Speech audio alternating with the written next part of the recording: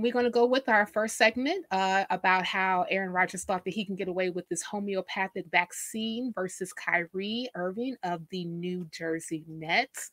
And this particular article comes from our friend of the show, Hemet Meta, Friendly Atheist. And basically, in this one, the article talks about how in August of this year, Aaron Rodgers, who is the quarterback of Green Bay, has it been over 2 minutes, guys? Can you tell me if it's been over 2 minutes? I think it's been over 2 minutes, right?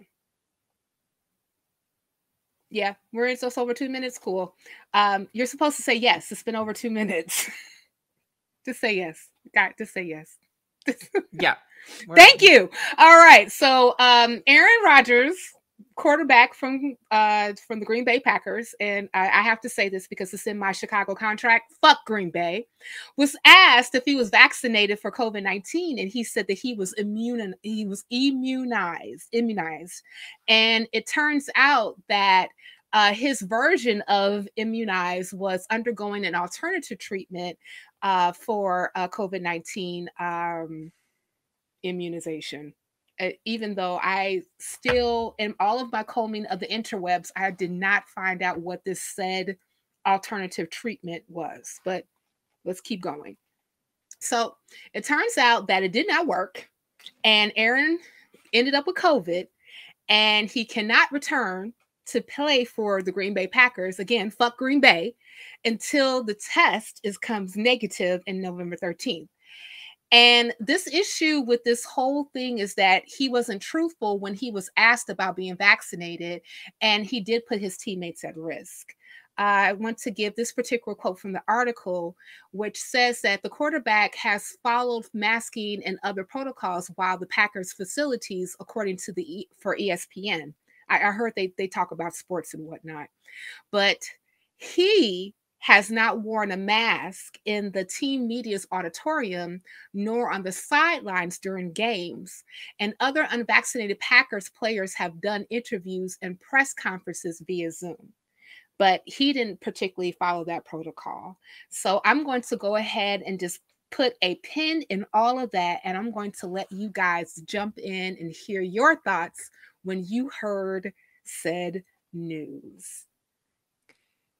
Yeah, I think so. I'm not a sports ball watcher, so mind my ignorance a little bit, but like I understand that I can, if I'm being super charitable, I can imagine a situation where this guy is put on the spot and he, maybe has mixed feelings or something and doesn't give a straight answer, and then gets wrapped up in this whole thing. But I think what really makes this a problem is the fact that he wasn't following these other protocol, that he went on to get some other kind of treatment, which shows that, this wasn't just like a silly little slip up that's like, oops, oh no, like it happened, but I didn't mean it. And we're on the steps to rectify it. Like, as you pointed out, he put his teammates at risk. He could have put other fans he might have interacted with at risk. And I think what scares me the most about this kind of thing is that people, really look up to these celebrities. Like, it's one thing to be spreading misinformation, but to now have to think about, oh shit, people could be lying about being vaccinated. That's like the next level of how do you even begin to engage with that sort of behavior? It's I don't want to put ourselves in a situation where we're having to interrogate everyone and go through their medical history and everything, but it's when we continue to create these situations, it's almost making it a necessity. It's unfortunate. Yeah, I agree with that. I mean, like, I don't necessarily, I get why some people can get kind of defensive about, disclosing their vaccination status, right? And because, like, getting vaccines or not getting vaccines, and vaccine mandates versus not vaccine mandates, and masking and all this other great stuff has basically been the dominating conversation for at least most of 2020 and all of 2021. But the reason why it's been such a dominating conversation is because we're talking about a public health issue now. And I see a lot of conflation with people concerning their rights as an individual, and also, being able to, uh, to forego if they want this vaccination because of whatever type of thoughts or feelings or whatever that they have about it. But I'm going to also shut up right now, and I'm going to let Richard get into this particular conversation. What are your thoughts, Richard, when you read this? I don't think I need to say anything. I think you two have covered everything. I'm going home. No, I right. First of all, I had to look up who the Green Bay Packers were because I'm British. And Okay. Well, hold on. I'm sorry. You said that word, so hold on. Fuck Green Bay. Continue. yeah, well, it's apparently an American football team. You probably call it football, but that's something different to us over here. That's what I heard. American football's just rugby with armor. First of all, I want to get that out of the way. We don't need the armor to play that game over here. But regarding the actual story, there's so many nuances and like subtleties and like little bits and different issues, I think, that under the surface here. And I think the main focus, the main problem, as you've both already touched on, is that he appears to have lied. Yeah. Now, if he wants to go and ignore all the medical advice and research and just go to some kind, I think it said it was his personal doctor, the article, and get some homeopathic treatment, that's entirely fine. I'm not stopping anybody having their rights. If they live in the middle of the Arctic and they're clubbing seals for a living, and that's what they want to do, and then they're not within 100 miles of anyone, and they're not going to be, you go and live your rights. But we don't live in that society. We live amongst other people. And this is the point of the thing. You've got a responsibility. And Right. if you want to go and get an alternative medicine instead of having the vaccination, and then you infect somebody else, to my mind, you should then be like, and I don't know if it has infected anyone else, but the potential is there. Right. And if it's shown that he has infected someone else, I think you should be criminally culpable for it. Because I've literally, within the last 2 weeks of recording, I know someone who has died from COVID, who ignored the instructions to stay at home if you had COVID. They went out, they infected someone else who fortunately recovered, but they themselves got really ill. They ended up on a ventilator, and within 2 weeks, they ended up dead. So I've now got a funeral to attend to because of people like this. And that is why they should be criminally culpable. Yeah. I think I kind of was saying something similar because, I definitely have some libertarian leanings. Like I don't want to force someone to wear a mask or take a jab, but the issue is that when you're expressing your right to not undergo certain treatments or something, that eventually at some point interferes with everyone else's right to just exist in the society that they were born in. Like they don't have, people who are immune compromised who need extra protection don't have the privilege to be able to say, well, I'm just going to exercise my freedom on this matter. No, Right. like you making that choice is impacting other people, and your rights to freedom end where they impact someone else's rights to freedom. Those things have to be considered. So yeah, it's difficult because I totally understand the issue with mandates. I don't want to force anyone to do something, but again, that right ends right where it interferes with someone else's, and that's yeah. And should it be all about rights anyway? Because at the end of the day, I've got a right, and I wrote this in my show notes, I've got a right to go and drink 20 bottles of whiskey if I choose to. But why would you want to do that? It's a stupid thing to do. You're not going to like live long from doing it. And it's the same with not taking the vaccination. But he's not just done this. He's not just chosen not to take the vaccination. He's apparently lied about it.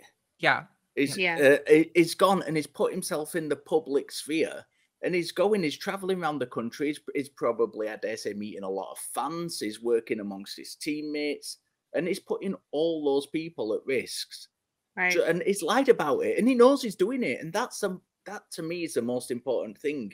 He's not just exercising his right to freedom. Mm-hmm. What he's doing is deliberately deceiving people. Right. Right. Well, I wanted to bring up something from another article that I read just to get a little bit more context concerning this whole thing. And he recently went on Sirius XM on the Pat McAfee show. I'm not familiar with him. I guess that's a sports person. I don't know.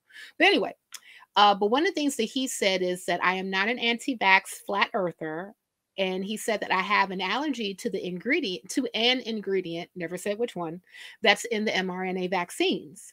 I found that a long-term immunization protocol to protect myself, and I'm very proud of the research that went into it, even though he never said what it was. And he also noted that on the CDC's website, it says that if you have an allergy to any of the ingredients, that you should not get one of the mRNA vaccines. So those two, Moderna and Pfizer, were already out. Again, allegedly.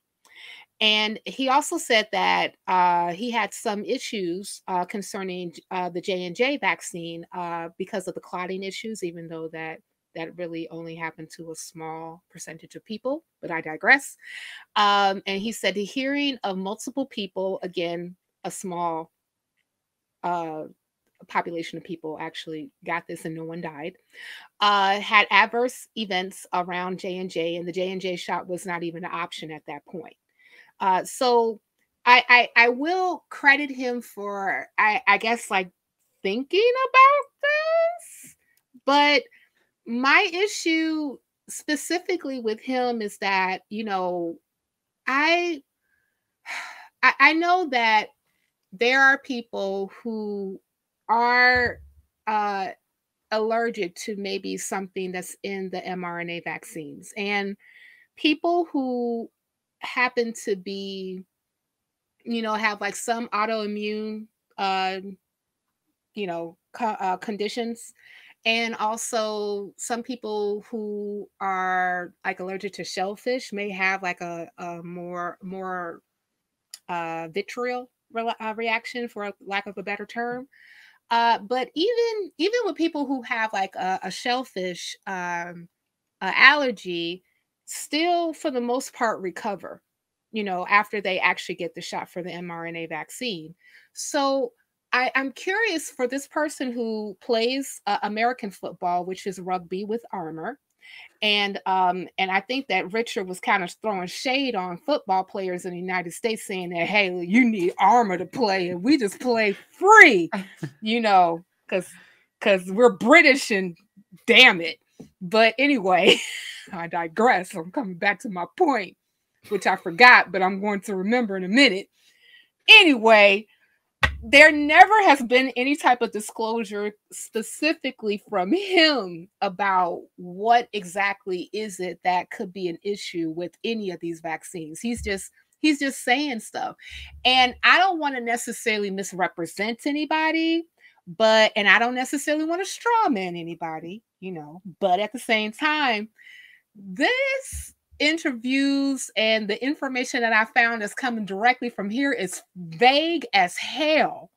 And I'm thinking more of like, my dude, you just didn't want to get the shot. Let's just keep it a buck. Keep it 1,000%. Keep it a stack. As they say in my neck of the woods, again, fuck Green Bay. You didn't want to get it. For whatever reason. It does seem very much like he's trying to, and fair enough if he has a genuine allergy, as an allergy. But sure. The time to disclose that is before you're going to get the shot. It seems like he was told that let's just consider and be generous and say, yeah, you had a genuine allergy to it. Sure. When the thing came in about the all the players needing the shot, he should have disclosed that then. Right. Perhaps if it was genuine, which, but if it was genuine, it seems that the reason he didn't is because he was scared of not being allowed to play and losing money. Mm-hmm. That's not a reason to lie when people's lives are at stake. And that's been most generous to him. you know, if he's not disclosing this until after the fact and after he's been caught out, you know, is it genuine? Like Cynthia says, is being very vague about things. Very, very vague. You know, people die. How many people die? Does he know that Right. information? From what I can gather, I think, is it 1 in a million people develop blood clots from it? That's literally the same rate as miracles. That is the mathematical rate of a miracle. So, you know, is it that much of a risk to take? Yeah, I mean, like, and that was my issue with him, because especially like when he was asked straight up, no chaser, are you vaccinated? And he was like, oh, I'm immunized. I cannot say that word. Immunize, whatever. Immunized? We'll go with that one. Immunize, yes. Yes, I'm what Arden said. And and to that, people are taking that, oh, you got the vaccine and you just went on. You never disclose anything about a homeopathic treatment. You never disclose anything about you having this conversation with your doctor about being allergic to anything. This is all after the fact, after you get infected, after you have possibly put other people at risk because you didn't want to, or because you felt or whatever that you shouldn't get, you know, the Fauci ouchie, you know. Yeah. Yeah. I think there's even if you weren't to force him to disclose, you know, whatever allergy he may or may not have, or whatever treatments he may be getting, like if what he was doing was evidence-based and approved by the league he worked through, he could very easily just say, I'm not interested in disclosing, but the treatment I've gotten has been approved by, like, you know, the people I work for. And that's all you have to say. You don't have to disclose stuff. So like the whole, you know, he doesn't have to disclose thing is very much the most charitable interpretation, because like, even by that standard, what he did was wrong and could have put people's lives at risk. And hopefully for his sake and everyone's sake, it didn't. But it's a risk, you know, and that's not okay. Yeah. People aren't pawns in a weird, morbid chess game.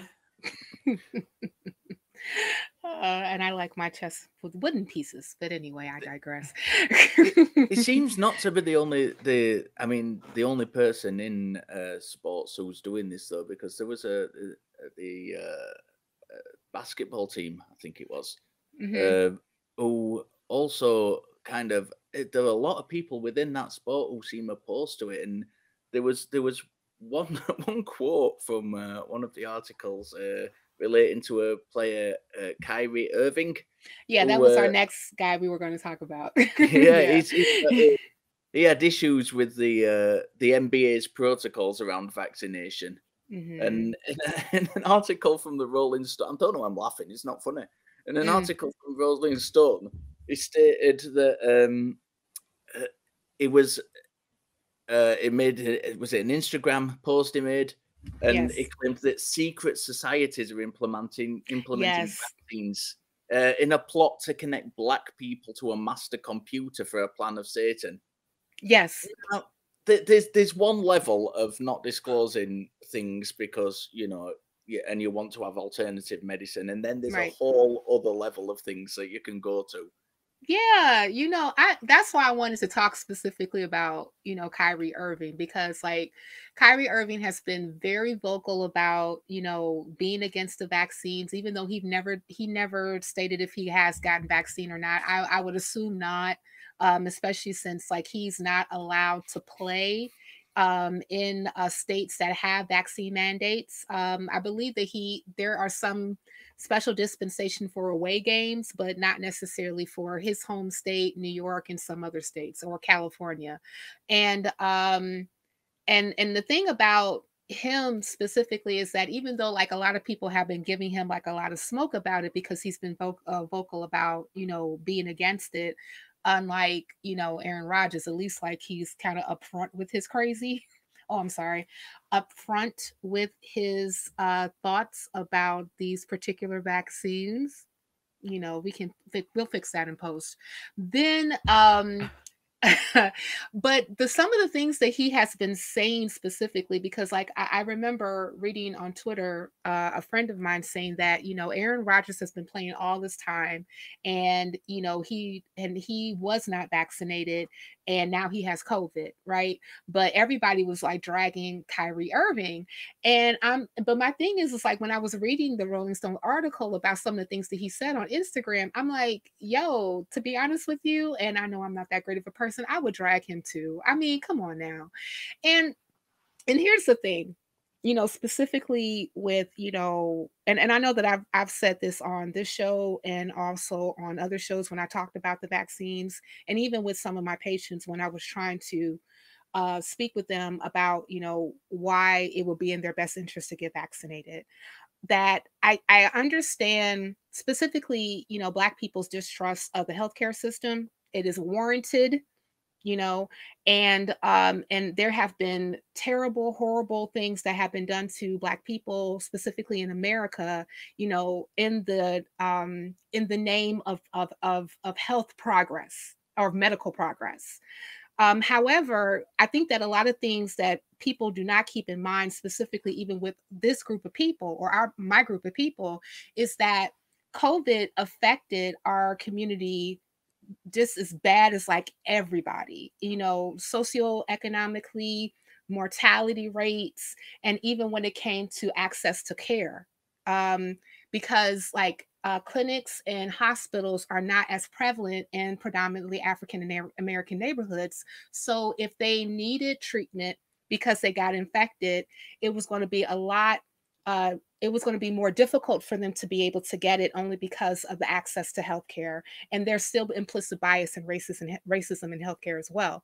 So we have all those particular factors that are playing against us when it even comes to this. You know, matter of fact, I remember reading something from the Congressional Black Caucus that said that when they were talking about COVID infections, when on the onslaught of it, and they were seeing the mortality rates that were coming in African American neighborhoods, they would say often, you know, when America gets a cold, Black people get Black people get pneumonia, you know, and this is what happens, and it kind of disappointed me, specifically with this person being, you know, a NBA player. People look up to him, children look up to him. You know, he has a platform and all these different things, and he's saying this stuff. People are going to listen to him and take what he says for, you know, for truth value. And none of this stuff is like unfounded, and none of the stuff that he was saying is founded, rather. And then when the article even talked about how Kareem Abdul-Jabbar said that there should be zero tolerance for this type of behavior, and people who were not vaccinated should not be allowed to play, he got dragged for saying that, you know. And I'm just like, I don't understand why we are dragging people when they want folk to assume some type of social responsibility to make sure the people are safe. I don't know. What are you guys' thoughts about that? Yeah, I think you know, I don't want people to lie, right? And I don't want people to feel pressured in the way that was it Aaron Rodgers? I'm blanking on the name already. Yeah. Felt right. So like I realized a lot of people would rather like lie than change their behavior. But I think there's a lot of truth to that, you know, some people are just going to lie or spread misinformation, and we're getting to a point where this has impacted just all of our lives for almost 2 years now, you know? Right. And if you aren't willing to do your part to step up and help us get out of this situation, you know, so that we can go back to playing basketball when there's without needing a specific vaccine or something, to get to that point, we're going to need to go through a period where maybe there are some hard rules like that. It's uncomfortable, but I think, yeah, Kareem Abdul-Jabbar was spot on with that. I also noticed that quote. Yeah. Yeah. Yeah, I think it's important to note as well. I think it was it Kareem Abdul-Jabbar who was talking about the because he was talking from the Muslim perspective. Mm-hmm. It's important to note that you know, just because when Kyrie Irving mentioned it being a plan for Satan, I think having a voice from the religious perspective as well, because Mhm. sometimes it's not just ethnic communities, but it's also like religious communities in general who were opposing these things, and Right. having a voice from a religious community promoting vaccination and promoting these not being able to play if you're not vaccinated and putting other people's life in danger is actually a good thing.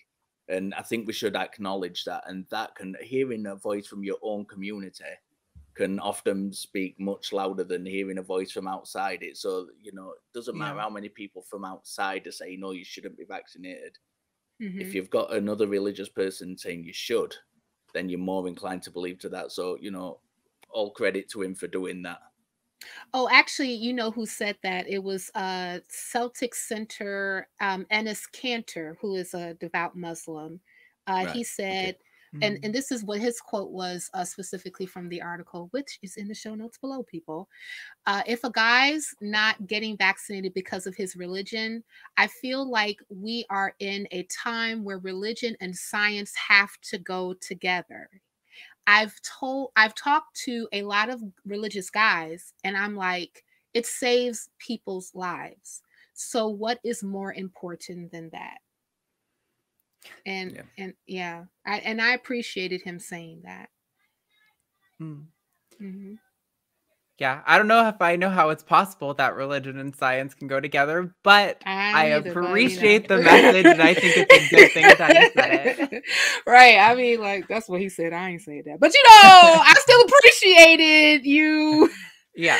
Center from Celtics. I don't have to say fuck Celtics, but you know, for saying that specifically, you know, thank you. I think another important point from the article regarding the basketball players is it did mention that, you know, these conversations, these anti-vax conversations are happening in the dressing rooms, and this is where a lot of people are getting the misinformation from. Yeah.